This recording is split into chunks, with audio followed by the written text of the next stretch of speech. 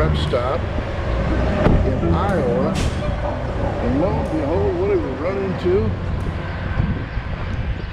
The Jehovah's Witnesses. Check that out. If you go west, you run into the Mormons. You get over here, you run into the Jehovah's Witnesses.